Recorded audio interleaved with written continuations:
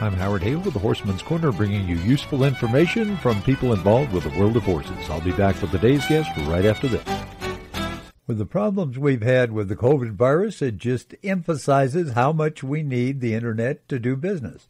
And more business is being done in both the horse and the cattle industry and related industries over the Internet. So if you don't have a really good Internet presence and a good place to house your website or to advertise your website, go to agsearch.us. You can get it on there.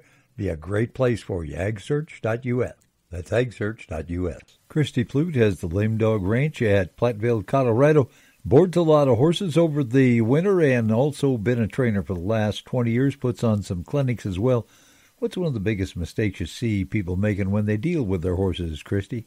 The one that just comes to mind first off is they're not dogs.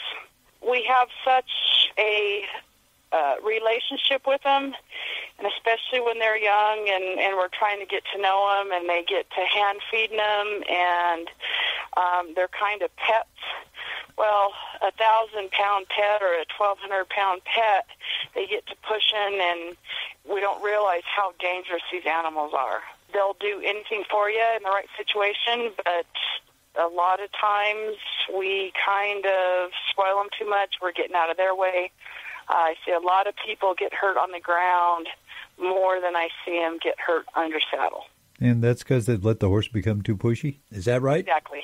Plattville, Colorado horsewoman Kristi Plutt, who deals with a lot of problem horses in her business, but that's probably not correct. I probably should say that she deals with a lot of problem horse owners. Well, thanks for joining us for the Horseman's Corner. Always great to have you along. May God bless. Join us again, won't you? I'm Howard Hale.